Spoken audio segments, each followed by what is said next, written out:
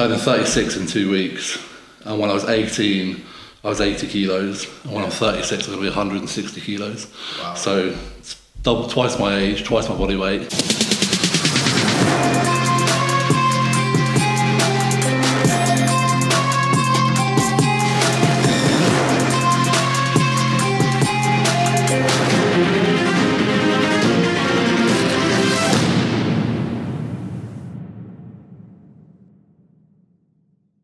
Right guys, welcome back to the Beautiful Struggle podcast with myself, Jay Davis, aka Magic Eye. This technically is a new podcast, a new day, but it's literally 30 minutes after I filmed the last one with Eddie Hall, because I'm just up the road in Stoke. To be honest, I'm pretty sick of being surrounded by these tall ass units, because I've got another one. It makes me feel this big when I'm around all these guys. Not only do I have to film them on a daily, but now I've got to sit opposite them, talking to them about their journey, and yeah, just to make me feel a little bit more inferior. So my next guest, good friends for a few years now, and he reached out to say, well, you're in the area, do you fancy doing one? I was like, yes, I fucking do. So introducing to the Beautiful Struggle podcast, Mr. 6'6", the Viking, aka Josh Maley. Yes mate, excited to be here. Welcome to the podcast, mate. Thank you for inviting me into your beautiful home. Yeah, we just moved, so I thought, you know, when I knew you were doing Eddie, two birds, one stone. Also known as a housewarming party, this is basically. This is about as good as this feels like so a housewarming. But yeah, thank you for bringing me up. How's things? How are you doing? I'm alright. I'll probably fall asleep on this podcast because that's the trend of my life at the minute. Yeah. We're 4 weeks to go. 4 weeks left of this off season. Yeah. And I'm counting down the hours now. How long have you been on off season right now?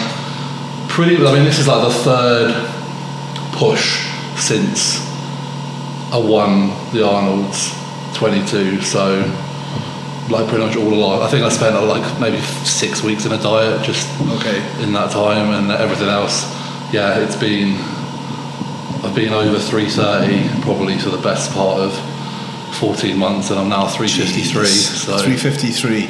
Is this the heaviest you've ever been? Yeah, last 3 weeks have been above 350, and I think the next 4 weeks will aim to stay there. That's crazy, mate. Yeah, it's not.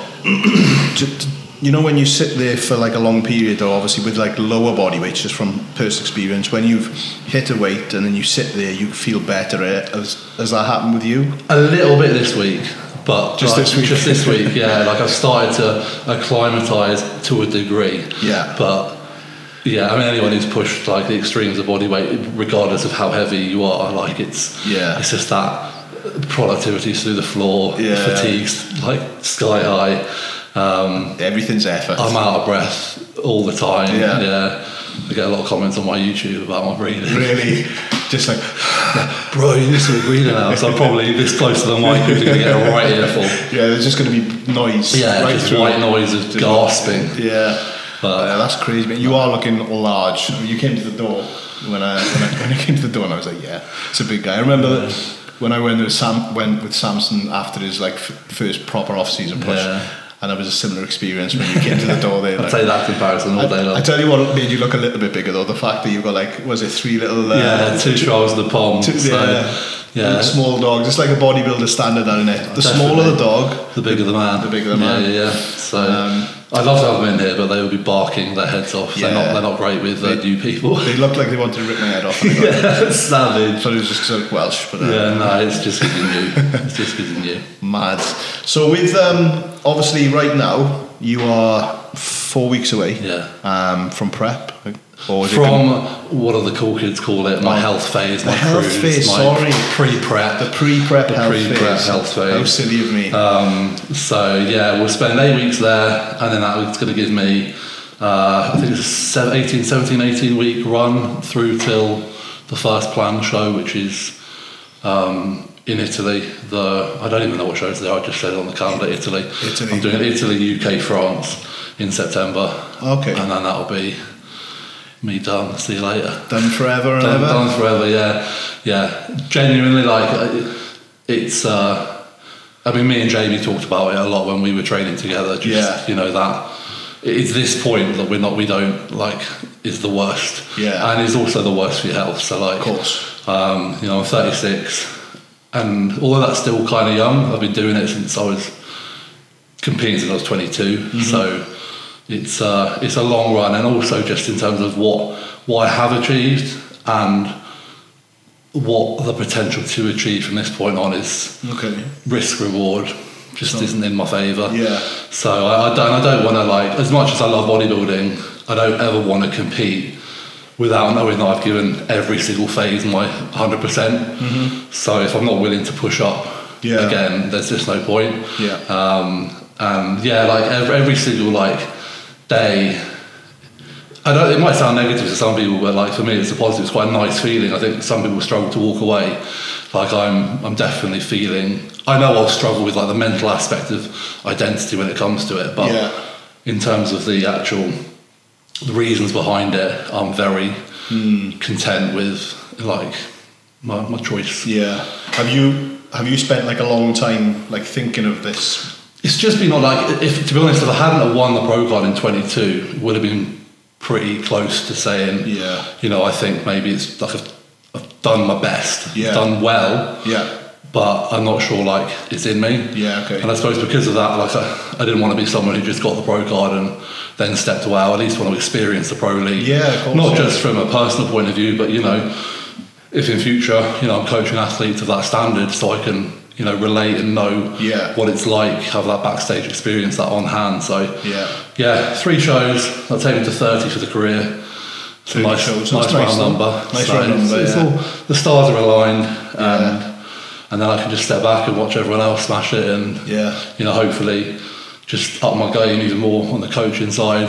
You know, my plans aren't, you know, like some guys, it's bodybuilding is done and then it's like a complete direction change. I'm just not gonna push the weight up or come down. I'm just gonna train and love it and like stay in shape. Just hopefully feel good, get a little bit fitter, but that will come just by being lighter. It's not hard right now. So I'm looking forward to the journey ahead. I can't wait for prep, and I'm excited for the challenge and the kind of experience of that after. I think obviously from witnessing other people that have been able to walk away, Jamie being one of them, obviously he's walked away and doing well on the Gladiators. Big up to the Giant. Definitely. He's made a success of walking away, not in terms of like what he's doing now with Gladiators, but in terms of like mentally separating himself from what he was and what he'd always known. I don't know if you followed my stuff. I kind of said I'm done. And then I've seen that. Now I'm back in. But it's like I'm doing it it's not a career thing. It's literally I'm doing it while I can. And obviously I'm not doing it to the same level. So. And you've not been doing it as long. Exactly. I had this conversation literally last night with a client who exactly the same. You know, I can't remember what sparked you to step away. Did you get ill? I was really ill. It's exactly the same as this guy. Like really ill. Just thought, you know what? I've got wife, kids. Is this worth it? Took 3 months, and was then like, still got that itch. And you know, I know, and like. It's that kind of almost knee-jerk reaction when you get ill, and of course being a bodybuilder is not going to be conducive to being healthy, so you sort of like, oh shit, I'll just pull back, and then you know, and I know that I haven't got that in me, which is why I know it's the right thing. Do you know what I mean? Like I've no itch. There's no itch. There's no itch. So it's getting scratched and it's done. And I don't want to do, but you never know until you're in the situation. This is also true. But you know, fingers crossed. The plan is like what you've set out, and what you want to do afterwards is what you're able to do. And it'll be good to witness, mate. I'm looking forward to documenting it because I think there's going to be a lot of, like, it's that mental, for me, like I'm just interested about the mental challenges, you know, the identity, and you know, even like I'm 352, 353, I'm still like the skinny kid in my head. So when I'm actually like downsizing, it's going to be very weird to know how I'll cope. How you process it. So, and again, but it needs to be done. You know, everyone's journey comes to an end. Of course. Like, I think at the point, like, oh shit, sorry. That was his alarm to wake up for the podcast. Well, that's actually for a meal, but we're ahead of schedule today. Oh, so there you go. Professional bodybuilder life, which has thrown me completely. But yeah, no, I'm very excited for the future and what's to come. You just mentioned the skinny kid. Yeah. When I put the Q&A post up, I thought when I went on your profile, I looked to see if I had any pictures of my Dropbox full, but I couldn't find any from when I've been shooting yourself in Giants Gym. And then I saw your transformation picture. Yeah, that's pretty fucking impressive. Yeah, I mean that's the one, and that's where that's what I still see sometimes, which is mental. It's crazy, isn't it? I know I've got clients who come from a fat background and they're sort of paranoia over that, and mine's completely the opposite. Yeah. But I'm proud. I literally did a video the other day because I'm turning 36 in 2 weeks, and when I was 18 I was 80 kilos, and when I'm 36 I'm going to be 160 kilos. Wow. So it's twice my age, twice my body weight. Yeah. It's not bad going. Yeah, that's fucking sick. And so when you were if we on the topic of the first picture, then how old were you in that first shot? You say 8? I think I was 18. Yeah. So what were you kind of doing around that time in terms of like? So I was just before uni, and I went to uni as a swimmer. So that was another swimmer. Yeah, I know. Well, I competed in the same comps as Eddie. I don't think we ever competed in the same race, but I remember he was really good. I'm sure he told you I mean, Eddie, clearly from what he's done, is a bit of a phenom, whatever he chooses to do. That's exactly what I called him on the podcast. Yeah, whatever he chooses to do, he has that kind of ability. But I remember nationals is national age group championships is the peak of British swimming as a kid. Yeah. And just getting there was that was my kind of win. I had I competed, I think I got to a final. And I remember some years Eddie being there, and there was a kid who used to train with me, and he did the same race, and Eddie almost just he's taking the piss, and then just smoked him, and it was crazy, and I just thought, who is this kid? And then obviously he went away, and then he came back one year, and he looked just scary as fuck. Jacked. Yeah. Big time. And I think he did the 50, which is just one lane, he just smashed it. Yeah. And then obviously he went on to just dominate strongman. Yeah. He was telling me that he got put to a point where he hated swimming. Yeah. And then he walked away. It happened to a lot. I mean, it's so full on, and I credit, and I'm sure he probably credits a lot of his mindset to dedication around it. Without, when you're getting up at 12 years old at 4 a.m. to train for 2 hours, that instills a certain level of work ethic. Yeah. And that certainly carried me through well. Yeah. So that was when you were in uni then, swimming. Did you live a traditional uni life? Were you partying as well? Or? So swimming was a funny one. It was because we were swimming training 40 hours a week. Pretty much only had Saturday, and Saturday was just an absolute 6 nights crammed into one really? Just catching up full on. And I think that's probably part of the reason I don't drink now, because not only that, but I stopped swimming. I won't use the word retire because I don't think that was quite that good, but I stopped swimming in my second year of uni, midway through, and then the next year and a half was full on liver damage. Living your life. That's when I got into the gym. So I train, but when you're training as a swimmer, maybe 4 hours a day, and then all of a sudden you're not, and you go into the gym maybe an hour and a half, 2 hours a day. You've got loads of time. And loads of recovery's great. And then that was. So you made up for it. Yeah. What did you study in uni? Sports science. Standard. I know. I didn't know what else to do. I didn't have any passion about anything. You were a swimmer. I liked sport. I liked swimming. I liked that sort of around that academic side. But I was never went to uni because I think in my family it's the thing. It was a done thing. Yeah. Right. So unfortunately the fees weren't quite what they are now. No. What uni did you go to? Loughborough. Oh, Loughborough as well. Yeah. It's a few people that I've kind of worked with that have gone to Loughborough, because Rich Ellis, was he there when you were there? Yeah. So Rich let's talk about Rich, because in fact one of the questions I got, would touch on it, is about inspirations within bodybuilding, and although he's not a bodybuilder, Rich is the reason I wanted to get massive, because Rich worked in the gym, and I remember when I walked in the gym as a swimmer, I was like, who the fuck's that guy? He's a big boy. What is that? I'd never seen anything like it. And I think his nickname, I don't know if he knew this, but like everyone used to call him Rhino. And like I was like, fucking, I just want to be like him. Like it's amazing. And this is like peak strength as well. So he'd be like doing like decline with like 260 for reps and like squatting, hated deadlifts, but squatting, bent over rows, just like obscene shit. Yeah. And then when I graduated, I got a job out of the uni just like as a casual fitness instructor. So I worked alongside him for a little bit, and after a period I was like, can I train with you, mate? And it's like, you know, which is like, it's so nice. It's like, yeah, of course. And like, and that then like just set the foundations of things like in play. So he was kind of like one of the guys you looked up to. He's a big mentor, and I know he will never say that because he's just so unassuming and humble, and he just thinks like nothing of it. And like, I love Rich because he's so like. He's influenced everyone though. Like Jordan, Bish obviously went through Adam Bishop, strongman. Like anyone who's gone on to, you know, Ross Edgley. Like they were in uni together. He's like the most underrated like figurehead. Yeah, and he's so detracted from it all. He just doesn't get involved. He does his own thing.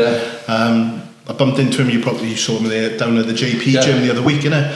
And I hadn't seen him for so long. I was like, Rich, what's happening? And he's just the same guy. He's a bit more broken, I think. Yeah. Just from Well, he started to break like when I kind of moved away from the uni side of the work side of things. Yeah. But he's still like pounding the weights though. He just doesn't stop. It's great. It's just someone who loves it. And again, that's like, I think having not only his knowledge and like kind of learning just how to train hard, that almost kind of subconscious just enjoyment for it, like just kind of seeped into me a little bit. Because like I said, I don't ever plan on stop training. Like it's what I do. That's what I love. Yes. I love being a fat fucker. Just to counterbalance. Strong and fit sounds good, thanks. Yeah. So that was Loughborough. Was Jordan in Loughborough when you were there? Yeah, so Jordan was a year below me. And Adam as well, I think was a year below me. So yeah, like I didn't know Jordan as much. Again, even then he was, you know, strong as shit. I just remember this like kind of, I mean, he was so intense even then, like kind of angry looking dude just coming into the gym and like tearing shit off the floor and all sorts. But he was always dead nice, like, and it was just obviously as I started getting a bit more into bodybuilding, there was a bit more of a sort of common ground, so to speak. Because initially I was just like, fucking hell, these people, like, it's ridiculous.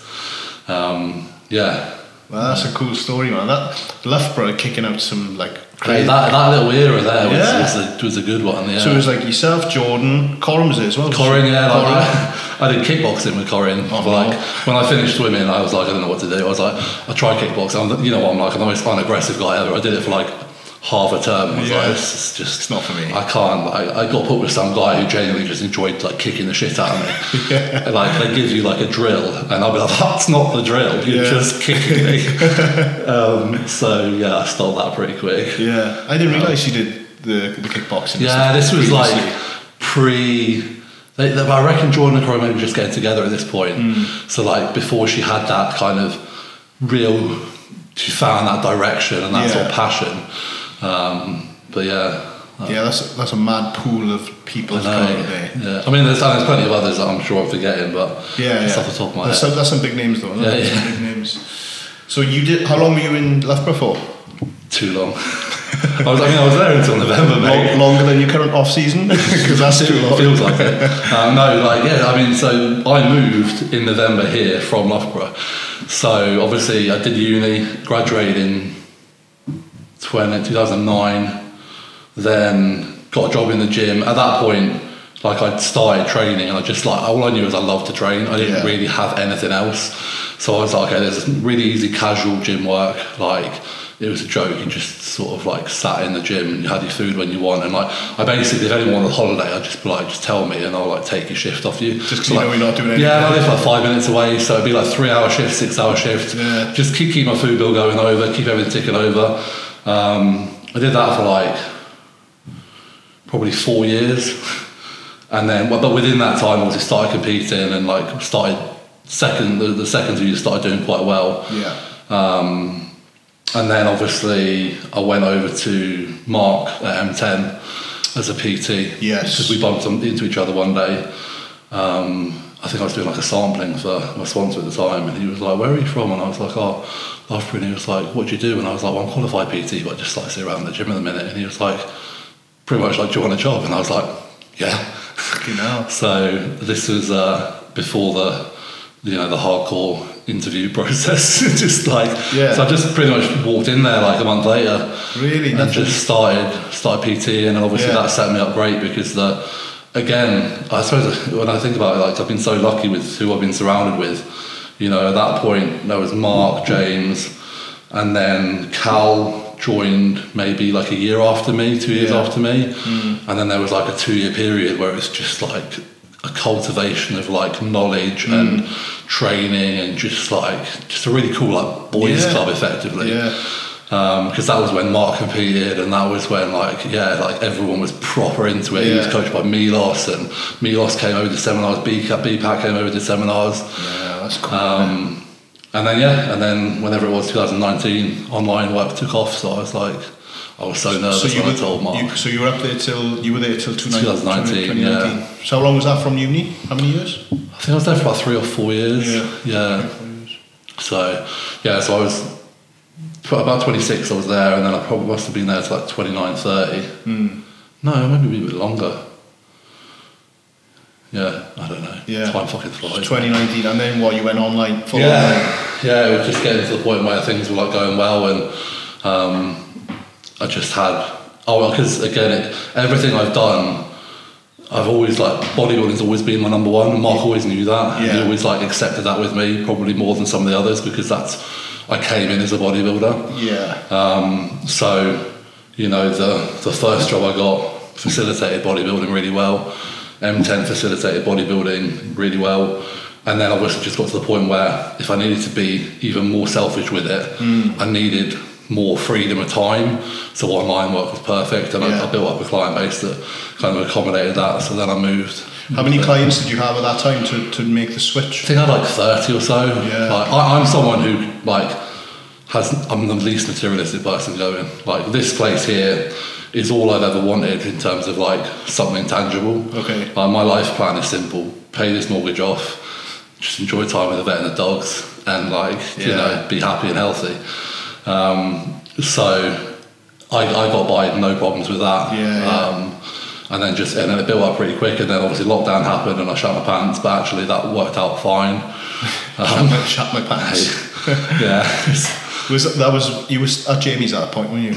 So I did the first 6 to 8 months, if not more, in my flat. Oh, you did? I remember seeing this in the stories. Because I did a podcast with Jamie. What podcast were they doing? The big British muscle. Yeah, James, Jamie, Cuba. Yeah. And I said on that I'm just training I think I might have even showed them my gym. It's my spare room. I remember seeing that. And then after that, Jamie messaged and was like, "Oh, I didn't actually realise you were genuinely training there. I thought you probably had someone who was doing it for content." I was like, "No." He was like, "I'll come over," and then that was fantastic. And then that was again a massive period of my bodybuilding development. Were you living quite close to? Kind of half an hour away or so. So that was a nice little safe haven for you. I guess. That was fantastic. And then obviously I don't think we trained together initially, and then we hooked up and we spent 2 years solid pretty much every session. It was, wasn't it? Yeah, we had a really good run, and I've never had a training partner before. How did that feel for yourself with going from no training partner?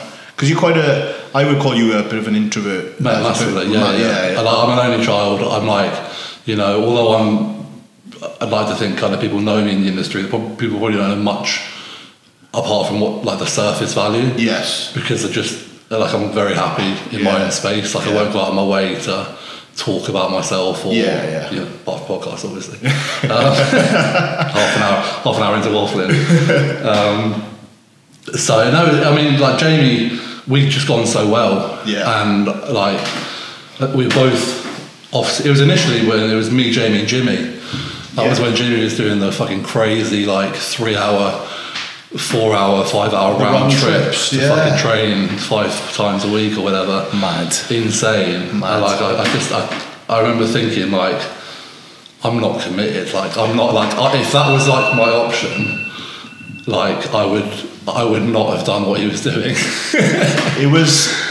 I didn't really understand the thought process behind. I mean, obviously, I got it that you was coming down with you boys and you trained together, but because I do the same drives. Yeah. But for work, I'm earning off not every day. Well, I suppose they do it every day, but like. Well, yeah, but maybe like say 4 days a week.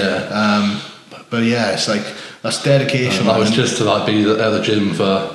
Yeah, like 2.5 hours. Yeah, I mean, obviously it paid off because being around you boys, you know, he has ended up. Yeah, I think he would have, regardless. Like, I'm not saying it's down to you boys, but the environment definitely helps. No, that was really that was a really cool setup, and then I think it did clock on like after lockdown. He was like, "This is a bit retarded." Yeah, it's like I'm going to step back. Yeah. So then we just cracked on together, and then we had two full preps. Because we did just timed our off season, the preps like the same, and that was perfect because I remember on prep we'd like walk into the gym. Some days we'd have some energy and have a chat, and other days it would just be like silence. Start training, and then maybe like 20 minutes in, be like, "You right?" What did you feel about after lockdown? Because obviously you were training in lockdown, and obviously I was going up there to film and stuff, and then obviously the gym opened back up, and there was people back in that gym. Because I know how Jamie felt. How did you feel? I mean, I didn't mind it too, like, because it wasn't my gym, like, it wasn't my space, like, I felt I'm as much of a guest as anyone, you know what I mean? That's how I saw it. But, like, when he said and suggested, like, I might make it private, I was like, I can see why. Yeah, just pushing him over. Wouldn't be a bad idea, that. We could absolutely smash this, And then he did, and then again, that was I haven't stepped back to think about how that actually kind of cool certain periods of. It was like that time at that gym, just having that place to yourself is fucking cool, man. It's very like I don't know. It feels like it's something from like the old like 90s or something. No, it was mega as well, and especially it's like that 22 prep was what got me my pro card. Like I can credit a lot to it. I'm a one-man band in terms of myself, but like having the ability, like I just remember being so happy to be in a place with 0 people outside the J, and just crack on. Again, like for my personality, absolutely perfect. And the dynamic of the both of you, obviously both being absolutely fucking monsters in terms of like height and everything as well. So I suppose having him to a certain degree, not that he was someone, maybe he was someone that you were looking up to, I guess, because he was a pro. Yeah, like to see how he was doing, like, and how he pushed, and just seeing his development was, I think there's people who like kind of show you what's possible, and like sometimes you can't fathom what's possible until. I know sometimes I'll get guys like taller guys message me now and be like, because of you, like, I appreciate what like could be achievable, and I think sometimes when you don't have an idea, then you don't know what you can and can't do. And having Jamie there and seeing it every day and just being like, fucking hell, like this is that's possible. a big boy, and like just the proportions and the shape and everything, which is all going to be individual, but that was something that I thoroughly kind of embraced. With obviously speaking about like your structure being 6'6", so when you have like clients come to you, and I'm assuming you get like a lot of tall guys come to you as well, I get more tall guys, because you think you've got the secret to making tall guys massive. When you obviously put the plans in place and you show them what you have to do, because I know what you boys have to do. Do you ever get like? Is there any kind of backtracking with it, like with some guys? I mean, I always try and get a good gauge of people beforehand. And like if ever I think someone might, I don't tend to do like calls, because I think sometimes people will just do a call for the sake of doing a call. Both from a coach's point of view, like, I'll do a call because it sounds cool, when I actually don't need to. Like the amount of guys I get, and I'll send them a questionnaire and they'll send it back, and I'm like, that's cool, you're good to go. They're like, yeah, and then we're good. But and it's happened on a few occasions, I get like a vibe, I'll set up a call, and then I can be more honest and really get a feel. And I'm quite happy to say, like, I don't think don't think you're in the right for place, or you're like, I'm the right person to kind of feed you there. But yeah, like Jordan posted on his story the other day, so I think someone asked him a question about tall guys and legs, and he like atted me in it. Oh, did he? And I just kind of said it's probably my biggest pet peeve is when people just think they can't do things. Yeah. It just takes longer. Yeah. And that's the last thing anyone wants to hear. Everyone wants it overnight, don't they? Yeah. Well, I said that on the pot noodle. The pot noodle. Do you like that one? Yeah. Simply add water. It couldn't be more true. And this is something that I'm constantly reminding a lot of people. Yeah. You know, both in and out of work. And I guess you get it from, like, you know, general guys, you know, my height, whatever, 5'8", 5'9", when they're coming to you and they're saying they're struggling with something, and you probably like, mate, you don't know the half, like, of what. That's probably not. I like to think I'm quite like an empathetic coach. Like I try to get on everyone's level. Yeah. And I like the psychology of coaching. Like I like to try and get in, see what makes people tick to kind of say the right things. Because some people at the end of the day do need babysitting, and some people just need, like, sometimes I'll send messages and I'm like, I'm not sure you're going to stay with me after this message. The message, yeah. But like, I normally gauge it right and they feed really well off of it. Yeah. I don't think maybe it happened like once or twice where I've kind of got to like, oh, are you serious? Yeah. Kind of, yeah. I think you, like you said, you've got to just find the right way of triggering someone to actually just follow the plan. To realise what's needed. Yeah. That's very cool. So with on the topic of like what you have to do as a 6'6" bodybuilder, how many like calories are you consuming right now in off season? So like I don't think my food isn't as high as like a lot of guys. I think we're about 6,500-7,000 on a training day, and like 5,500-6,000 on a non. So, you know, a lot of people hear that, and like, and when I posted like my day of eating, a lot of people were like, I would have thought you needed to eat more. Yeah. But I also think, and there's definitely a tendency, and I've fallen into this trap before, like I'm sure I pushed like 8,000 calories in, you know, quite a few years ago, just because I was in off season and I was like, I'm just going to keep eating more every week. So what to change? I just eat more. I just eat more, and you just get fatter, and feel shitter and shitter. So I like to find that point where the scales are going up, but it's like I do an average weight across the week, and if that's going up by, at this point, kind of half a pound, or even holding now, like I'm happy, because, you know, over pushing I think is as detrimental as not eating enough. You know, you just kill your digestion and then you can't eat. What you do, and you just end up, you know, pissing out your arse. So, so you coach yourself, innit? Yeah. Always been coached by yourself? So the first two seasons I did, 2010, 2012, I had the same coach, Dross. I'm not going to butcher his second name. No, I'm not. No. He was a bodybuilder at the time. We did UKBF together. He was like a lightweight maybe. I wish he stuck with it. Like his shape, I'm sure there's photos out there. His shape was unreal. Rich, again, like was good. Rich actually put me in touch with him when I said like, I might like. Well, I think Rich might have said, "Have you ever thought about competing?" And I was like, I wouldn't know where to start. And he was like, "Ask Dross." Dross like charged me, I don't know if it was per month or just for like the prep. Do you know what I mean? 16 weeks. And I remember like the second prep we did, 2012. I'd like gone in quite hard on my off season and turned up to him, and like the first kind of update was the start of prep was 2 hours cardio a day. Oh wow! For 16 weeks. But like, this is what I loved. Like it was old school. It was like you know, fish, sweet potato, like, and a lot of guys. I think Nace talked about it. Like some of his like early coaches, like that old school approach. Yeah, sure, it's not fun. It's arguably not optimal. #. But it instills a work ethic that will carry you through. Yeah. And it also gets results.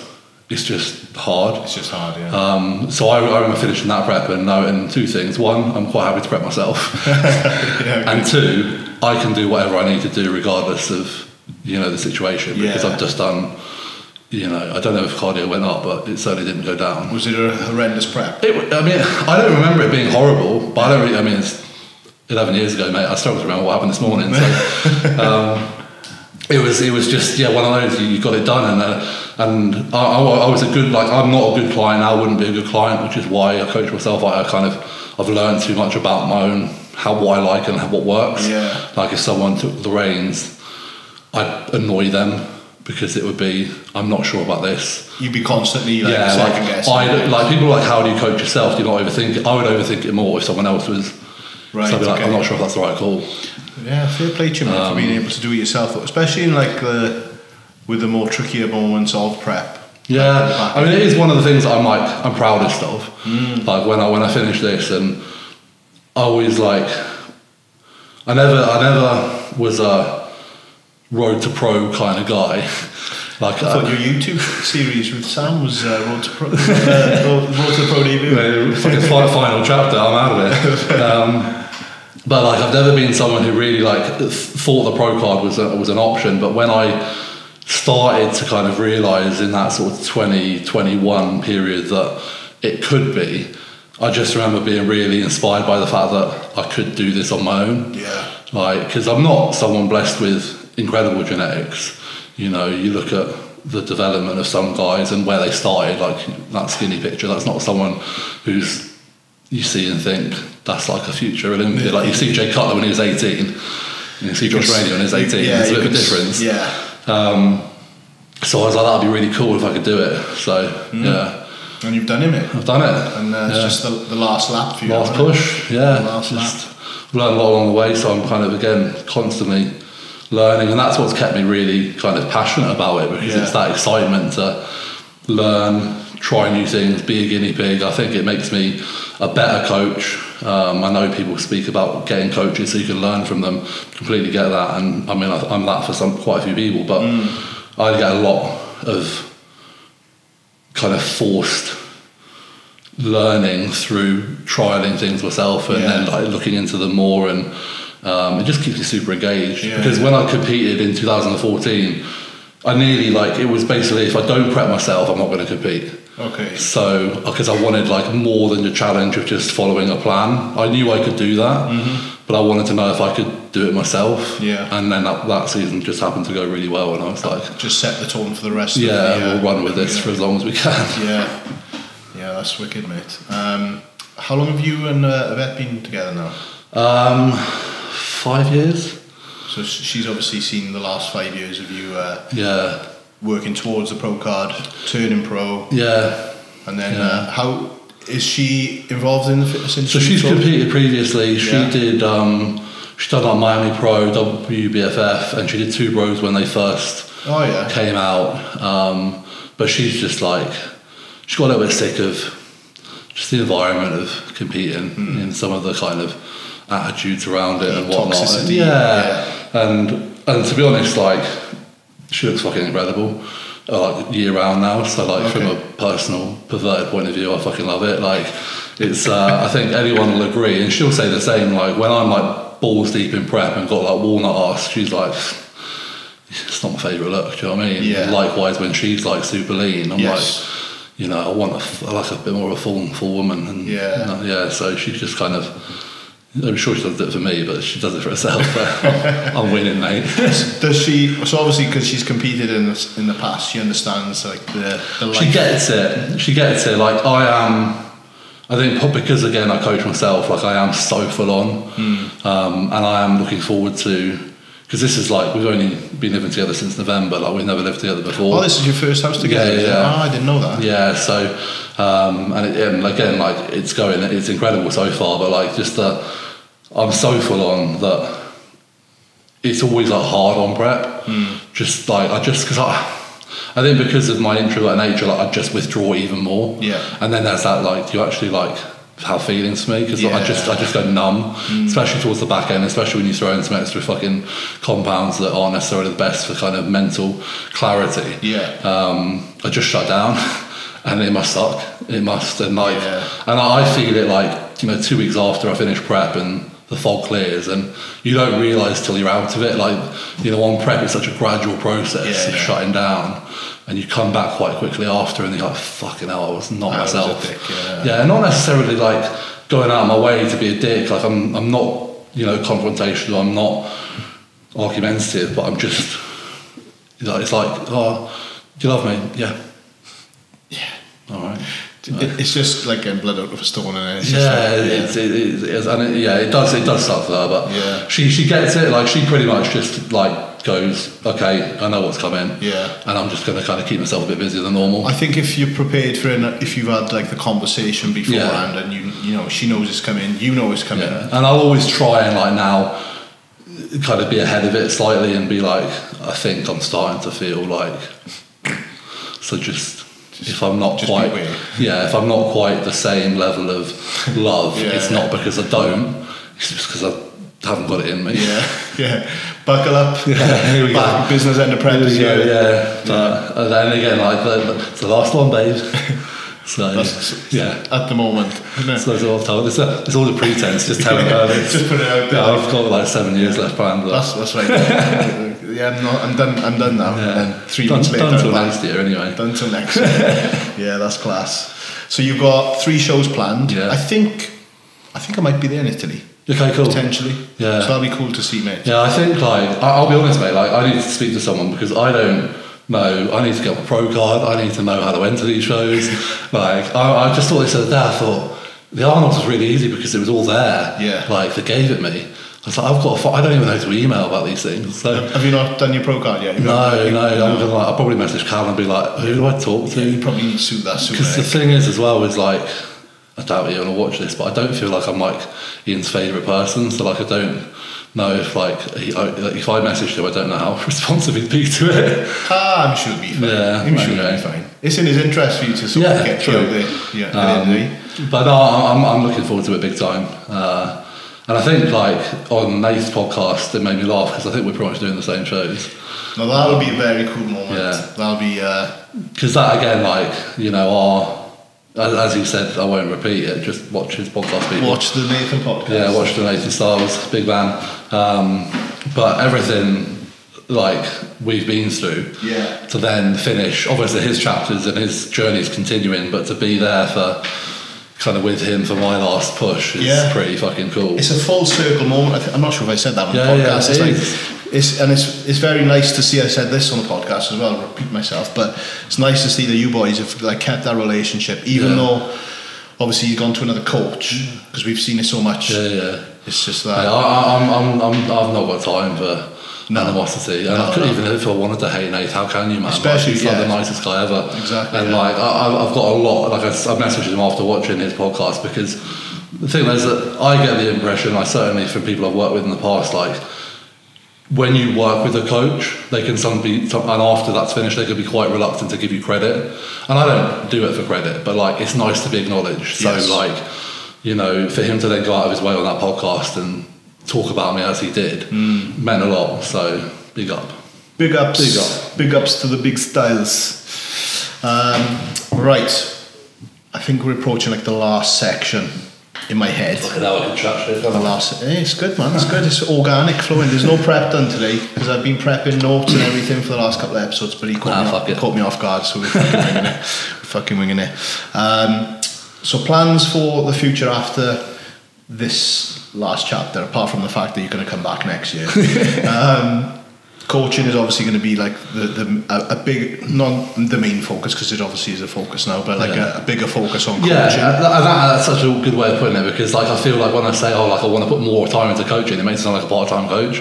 Like I'm a full-time coach. This house is because of coaching. Like everything I've got is because of coaching. So it's a passion, and but as I said as well, like I've always been a bodybuilder first, and I've never, you know, let my personal standards slip. You know, I think I give the best service to my clients, but I'm still putting myself kind of as close to the top of the tree as I can. So to be able to step back and just do kind of certain things like, you know, train with clients more often. You know, like I'm extremely selfish with my training because I only have X number of opportunities between now and my shows to make progress and to have good sessions, and, you know, to risk having a longer session or a worse session, not due to the client, but just due to the nature of training with someone new. It's not, the return isn't worth it. So like things like that, I'm looking forward to, because again, I think that elevates the kind of the service people get or the experience people get probably more. Service doesn't really change, but the experience and again, I'm hoping to start to sort of vicariously, live through some of my guys as well and be like, yes, let's train together and you've got to fucking go for this now because I can't. So. You'd be that old guy like Mickey off Rocking Rocky. I competed against one, well, not against him. Were we against? No, alongside him. He was in a different class. Ben. Oh, Ben, yeah. Big tall Ben. Yeah. Is he still with you? Yeah, he's still. So that was exactly what I was talking about when you said earlier you stopped. So yeah, he got ill in quite a similar fashion. Yeah. And while his kind of focus is less towards bodybuilding, initially it was just like I'm kind of stepping back and just being a healthy guy. But then it's now like there's a goal again. We've set a goal. I'll let him kind of cover that in his own time because we literally only spoke about that last night.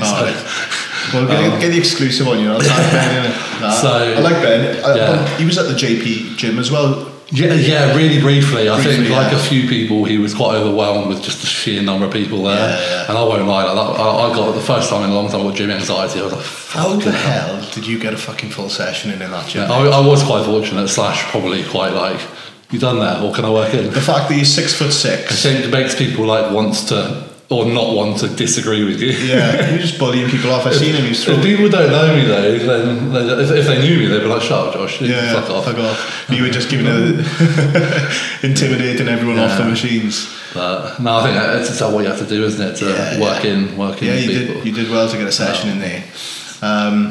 So obviously, bigger focus on coaching, and then outside of that, do you have any other goals in mind that you've got? So like the YouTube, I'm really like kind of into. I'm Are you a YouTuber now, Josh? Is that what you're telling me? Yeah, I'm going full on influencer. You heard it here first. 1,600 subscribers, bosh. But no, like I'm enjoying that, and again, there's like things where I feel like there's avenues to explore that I can like training again with people and kind of getting more content out like that, which again at the minute is just not on the table. So I've got a few like little ideas there, but ultimately like I know the popular thing is to say, I'm gonna dominate the world, I'm gonna do this, I'm gonna do that. Like I'm a simple guy. I'm going to still enjoy training. I'm going to enjoy being, for the most part, quite alone apart from my family, and just kind of get myself set up for an easy life. I want to be able to have time to train with people, visit people, see friends who I've not, friends who've had kids who are 2-3 years old and I've seen like once or twice, and I don't want kids, but like I like to be involved in that, and like I want to be more present for people like that. Present's the right word, I think. And even though you said like you haven't got like the big goals of not so much big goals, but I want to take over the world and that. You saying what you just said, what you want, is actually a little bit refreshing now. Because the thing is, I think about this all the time. Like, what? It's a bit deep, but like, what do you want out of life? Like, I want to enjoy it, and as much as I enjoy work, if all you do is work, then even if you love it, you're still missing out. So I just want to get to a point, and I know like how many clients I need to pay my bills and to save money. And I know that then, without the bodybuilding there and the intensity of that, frees up a lot of time. And I might find that after like a year of that, I'm fucking scratching out the walls, and then I'll find something else to do. But, I think where I'm at right now, it's, the idea of winding down a little bit is not... It's not a bad idea. It's not scary. And, I think... There's nothing wrong with being content. Not for everyone. Some people, are absolutely driven on constantly pushing, progressing, and I have been in that mindset for 12 years. Maybe I just need a break, or maybe maybe that's just where I'm heading. So sometimes you get to that point where I've been with it, like in the past. I mentioned about like the DJing. You pushed in a completely different sense, but you're working towards something for so long, and then you kind of, not that you burn yourself out, but you kind of hit your ceiling, and you're like, right, my focus on this subject or this topic or whatever is done. Yeah. I need to move on to something else. Yeah. I've had a few questions come through on the Insta, which I wasn't browsing Instagram when you was talking. I was trying to find the questions because my signal's on one bar. So I'll run through these. You can go as deep as you want. Cool. What would you attribute to giving you the mental framework to have such consistent drive? Swimming, a massive part of that, and not only swimming, like the coach I had when I swam. Yeah. I think when you think about like male role models, he's passed away unfortunately, but I had a coach called Tony Smith from the age of, well, I knew him from 10, he didn't coach me, I don't think 12 to 18, so 6 years. At least once a day I'd see that guy. Right. And he was rough and ready and like no shit. Knew, like when I say about the psychology of coaching, he was a master of that. Like he could say one thing to me and one thing to the guy next to me, and we'd both be ready to just absolutely go do what was needed. You know, I remember training, 4:30 in the morning, just like on my arse, and just like I think that level of discipline, and then also just like kind of the level of the mindset he sort of instilled, it just created something. Because I didn't, like, my parents are great but they're not sports people. My dad's like a really high-end kind of academic, probably devastated I've gone down this route that way. And my mum's like one of the loveliest people ever and like a counsellor, but like both of them, I'm different, completely different. So although there's elements of my personality, the mindset I think has very much come from, he certainly strikes me as probably a pivotal kind of person there. And then I think just like being an only child, and like the reason I fell in love with bodybuilding, and I love bodybuilding and always will, is the level of control you have. And I always remember, especially like in your 20s, early 20s, when you don't really know necessarily what you want out of life. You feel like a lot of the time you don't have much control. Having that empowerment and that control element of I can eat, what I need to eat, I can train how hard I need to train, and I can rest, as much as I need to rest. Having that to like hold on to, I loved. And I think all of that just sort of cultivated. Plus I'm just very, very stubborn, and like, although I don't like to prove people wrong, because I don't really care. Like, I'll hear things every now and again, and I'll pick up on things, and I'll be like, we'll see. Like I'll see what I can do. I've said about this in the past, negative energy. Sometimes if you can use that as a little bit of 100%. Like, I'm pretty chilled about a lot of things. In fact, about everything. Good, so I don't smoke weed. But then, don't don't fucking do that. Sideways. But obviously, like you said, when you hear one or two things, it's like you could just put in your back pocket. It's fuel to the fire. And just the drive to be the best version of me, and again that will continue. It's just like shifting the goalposts a little bit. The best version of me so far has needed to be very, very kind of physically orientated. From a visual point of view, and kind of moving forwards into next year, it will be, fitter, healthier, just generally, and hopefully kind of happier, because it's off-season vibes. Off-season vibes. A bit monotonous now. The big man, Josh Law. Yes. It's not a question, but he's just wanted to send a message of an appreciation for being a top coach and gent. Keep smashing it. From Josh is I've been extremely fortunate to work with some like amazing guys. Like Nathan, Josh are right up there. And the kind of friendship that's there is everything. So again, more reasons why I want to continue to be involved in the sport, because it's just offers. It's given so much to me on every level. The relationships you build, isn't it? The people you meet, and I don't speak to Josh as much at the minute, but I know that when the time comes, he's a pro. We all know it. I wish we could have got it, but not yet. Not yet. He's knocking. He's ready to step up. It's just being in front of the right set of judges at the right time. Yeah, big up Josh. Josh will also be at the Nathan D'Asher event at Planet Fitness Saturday 9th March. Plug. Got to put that out there. Right, another couple on here. We've got the TMA one. Don't cover that. How many years into training did you start to notice big gains in muscle mass? So I first felt like a bodybuilder when I saw photos, I think in 2014. So I saw like actually I could be someone who could hold their own in like an open bodybuilding lineup. Yeah. So that was what, 4 years deep. 4 years. Yeah. Not like 6 weeks of dieting. Like 6 weeks. In the first prep I did, I went from a chunk to basically back to a swimmer. Is it? Pretty much, yeah. Just an absolutely shredded swimmer. Yeah. But again, it taught me a lot, and it also made me realise that I love the process. So, I know a lot of people like wait until they think they're going to be good before they compete. But what happens if you fucking hate it?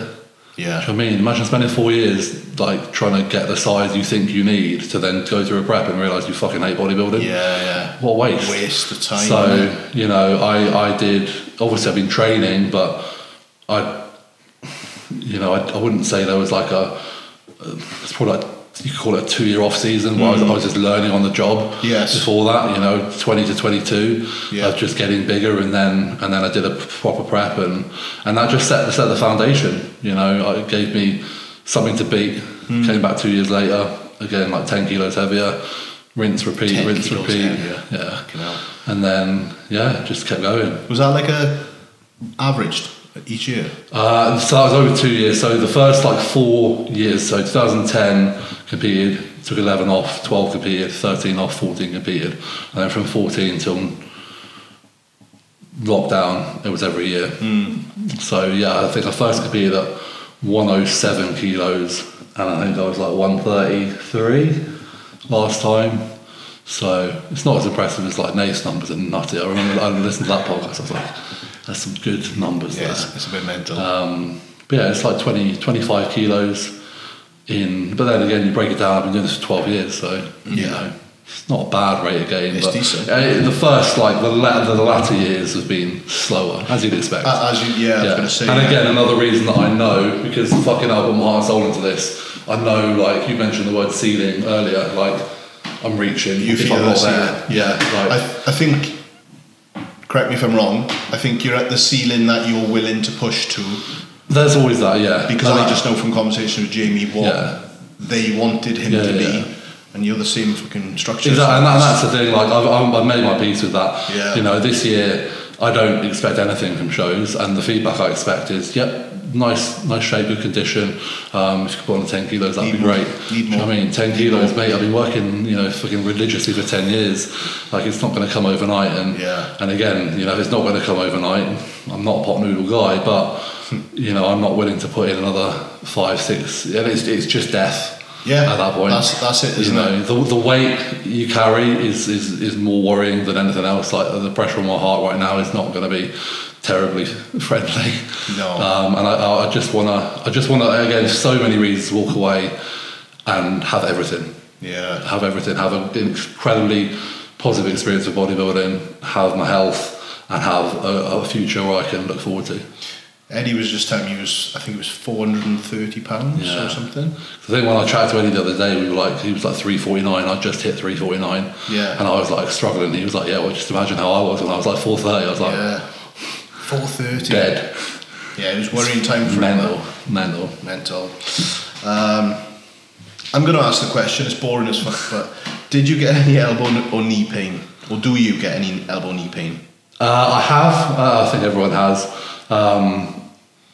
The best advice I could give, plug Strong Source Nutrition. There we go. Support Max Joint, and genuinely, what was it? I think it was knees. They released that quite conveniently when I was having real knee issues on Jamie's hack, and I remember pretty swiftly that cleared up. Elbows I've had, that was a little bit more complicated. If you have access to ozone therapy, that was the thing that helped me. 3 sessions of that, and touch wood, I've not had any issues since. Collagen, warming up, Quang Lao. I know, I never bought into that. That was very much Jordan's vibe. I remember. I've recently got some because I've done something to my traps. I've just been slamming it all on it. I mean, again, like this off season, I think something has been breaking it. Like, quite convenient, one thing at a time. Yeah. So like it was shoulder, and now it's ankle. But you'll get it as long as it's one. It's only 4 weeks left. Yeah, that'll be fine. 4 weeks, man. Stop whinging. I feel like I've done a lot. With that lately. We've got one more, which we can end on because it's quite a nice one. Your biggest bodybuilding inspiration in your career so far, and we'll look at that in terms of like the guys that compete, so that you follow. I've had this question like Q&As before. Like, I've never been someone who looks at like the big names and been inspired, because I think I have the sense to appreciate the kind of level of genetics and the sort of the difference in person. I know not bodybuilding, but again, we mentioned Rich would definitely be there, in that inspirations on this journey. I think kind of the 3 standouts competing or have competed, definitely be Jamie. Not only his physique, but just the guy he is. Jordan would be there because, like I said, I've known Jordan since uni. That was pre-Instagram. That was when forums were a thing. I remember Jordan on I think it was like UK Muscle, and like he would just hammer home the same messages now, but back then obviously he wasn't anyone, and people would just be pretty much weekly tearing into him saying like, it's fucking stupid, like, what are you doing, like, and now it's like, well, look at me now, bitches. And I think like that kind of just relentless belief is very, very cool. Plus the guy is more neck and back than anything I've ever seen. The video we did recently, everyone was just rinsing him on the side of his neck. He's just like, I know he doesn't like himself as a bodybuilder, but as a bodybuilder who loves muscle, you can't not fucking love it. It's mad. And then the third, and probably I suppose most current relevant, would be James.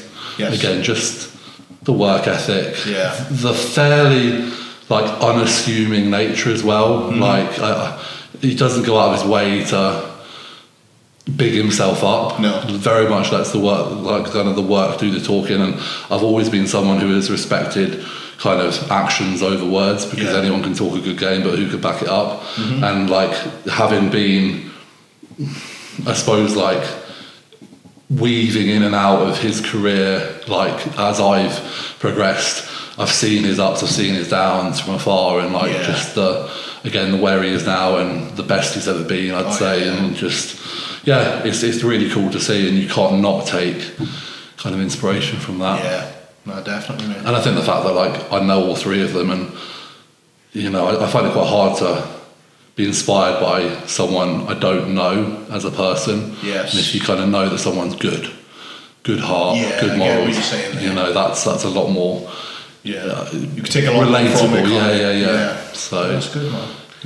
Well, I think on that note, obviously you're going to be a massive inspiration to a lot of boys out there as well. Like, just because obviously what you've done with your career, coaching yourself, being the big guy that you are, and getting to the level you are, man. So thank you very much. Hopefully you'll look back, and I know you won't. You're very much like what you said. James is like, unassuming and doesn't really take the credit, but I hope one day you can look at yourself and I'm sure when I'm like 60, I'll be just sat on the bench in the gym and going like, this was me, look at me.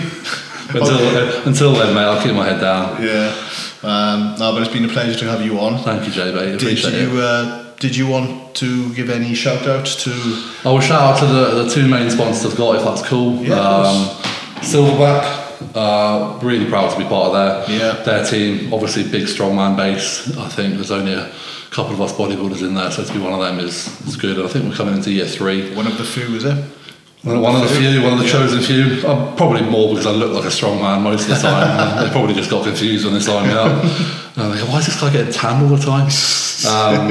And then Strom, who have been, you know, it's hard to put into words like the support, like the team. Obviously, you know, you're part of HR. Yeah, it's very similar, and it's a fantastic environment to be in. So, yeah, I couldn't be happier with. You know, again, like I like to keep things fairly intimate and with good people, and I'm lucky to have that. It's got that family environment to it, isn't it? Very much so. Like, and I know that, you know, when I finish, like nothing, like they don't care. Yeah. You know, they care about you as a person. Yeah. And there's no pressure, which is really lucky. So, yeah, big up those guys because I couldn't, you know, I'm sure I couldn't have progressed as far without the support and you know, the stuff was damn good. Check them out. There we go. Well, thank you very much, mate. Thank you, brother. Appreciate it. Boxed it off. Yeah. So that's another. Smashed it. What a productive day, mate. Hey, really happy to be on though because you know, I said before, I'm struggling to find good podcasts at the minute, and every time yours comes out, I'm there. I appreciate that. On it. So really enjoyed previous episodes. Hopefully, I've lived up to the previous guests. Definitely. Well, you're as big as them anyway. So I'm sitting here like a little fucking child. When I walked away from bodybuilding, I got back into it. I'm like, should I fucking just give up because it's pointless sitting next to these boys? No. But yeah, thank you very much for tuning in. Check Josh out on Insta, on YouTube. He's going to be documenting all his prep when that begins, so that'll be exciting to see. And subscribe to the channel. Follow the Spotify, give it a 5-star rating. TBSP for any money off heavy duty gym wear. And by the time this drops, we probably would have announced the next sponsor for the Beautiful Struggle podcast, which is Cookie Champions. That's Josh's camera, so I'm alright. He's gone. So that's the Cookie Champions, which previously were the Cookie Dealer. Look out for discount codes, etc. being launched via the socials, and I will see you on the next episode. Peace.